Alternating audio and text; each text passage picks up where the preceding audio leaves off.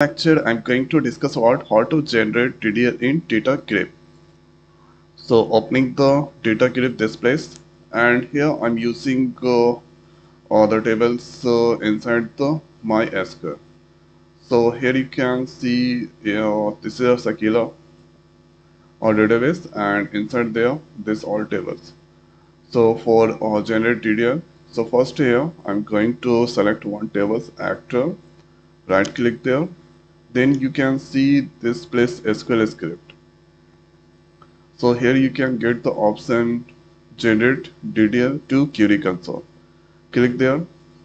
Then you can see here create tables, or if not exit, and here this is create index, or the name is this one on Sakila last names. So index, so that's created on the last name. So like this you can select any kind of tables. So this time going to select here or city, then you need to click here DDL query console. Then you can get the DDL for the tables called city. So with the help of this city we can create the tables of this, and this place foreign key generated on the country underscore ID. Now on the next is I'm going to generate the DDL on the entire database.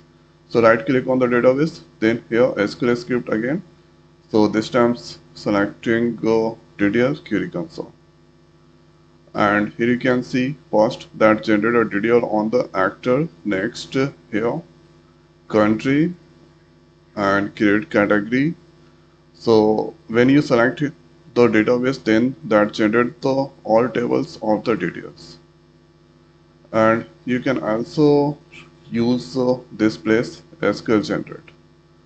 So when you click on the SQL generate, this will also give the same output this place. Now you can compare. So first is actor. Here you can see this, all those things are similar. And foreign key. And next is category. Here you can see this is the category. You can compare category and create country. Here this is creating the country.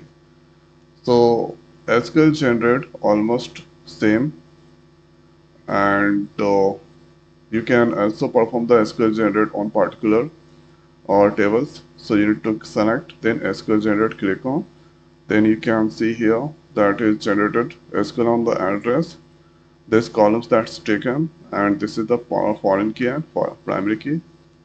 So with the help of this we can also easily analyze the table has the foreign key or not. Okay, so this is how we can do generate DDL in Datagrip. So I hope guys this video is the helpful for you. So now in this video it's over. So thanks for watching. See you next video. Thank you.